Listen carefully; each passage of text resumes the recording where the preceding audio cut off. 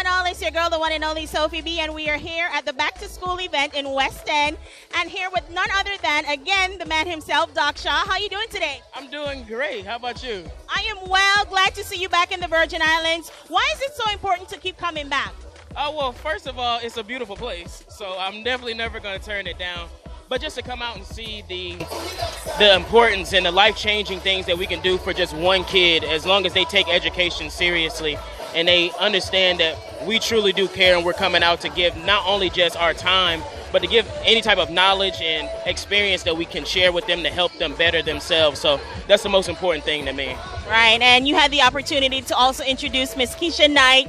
You know, you spoke about her being one of the most inspirational persons in your life. You love working with her. She has education at the top. How is it working with her? It's always amazing. I got to meet Keisha when I was about 15 or 16 years old. And just like you and a lot of the other people here, growing up watching The Cosby Show and having that positive influence, even though she's a female and I'm a male, but just having that positive influence to have somebody else that you could look up to as growing up and knowing that they're positive, it really meant a lot to me to be able to work with her, and not only just work with her, but meet her and feel her spirit and her energy and know that she truly not only cares about acting, but she cares about helping people and even cares about helping me. So for me to get the opportunity to introduce her, amazing.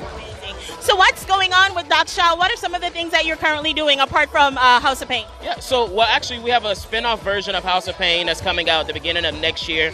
So I just wrapped on that. I took a little break after that, went on some vacations and had some fun. And then I got back into just like shadowing different directors. So I've been working with Mr. Perry and learning directing and everything. So acting isn't on hold. I'm still acting, but I am focused on making sure that I can accomplish some of the things that I want to do as well. All right. Well, as I said, pleasure to have you in the Virgin Islands again. So next year, same time, same place. Exactly, same place. You already know. All right, ladies and gentlemen, the man Doc Shaw, Sophie B, Talk on All. Keep it locked.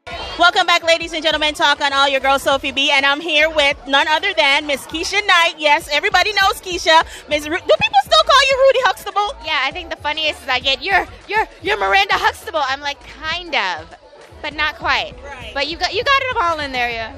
Now, as I mentioned earlier, you know, I watched you from about 5 years old, from when you started. I was basically the same age when you started The Cosby Show, and I watched you come all the way up for those 8 years, and I learned so much from you. I mean, when you had your first dance, your first boyfriend, you called him Bud.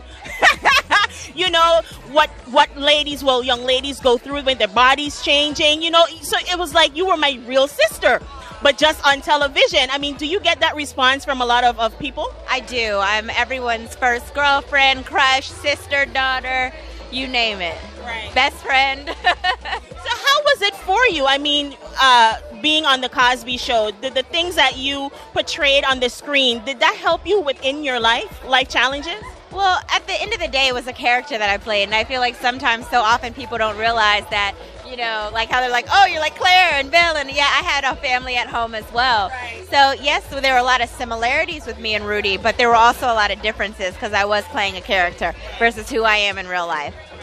But, you know, the things that they portrayed on that show, I think all families go through it, and you guys really showed us how to deal with it, you know, in a positive way. You remember when Vanessa went to see The Wretched?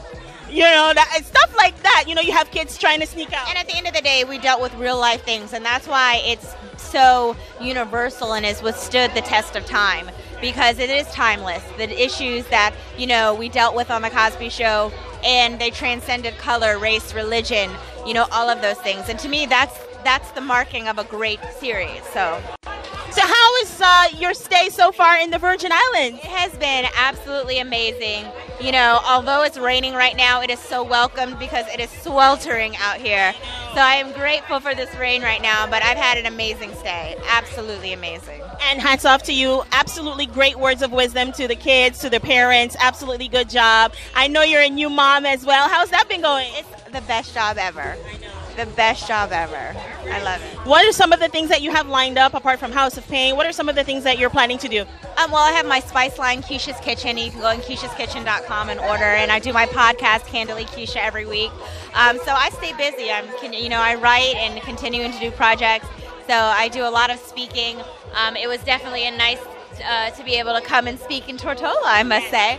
But this is something that I do a lot of as well at colleges and universities. So, Well, we're super duper happy to have you here in the Virgin Islands. Anything you want to get out there to your fans? hi, just hello, and thanks for all the support over the years. All right.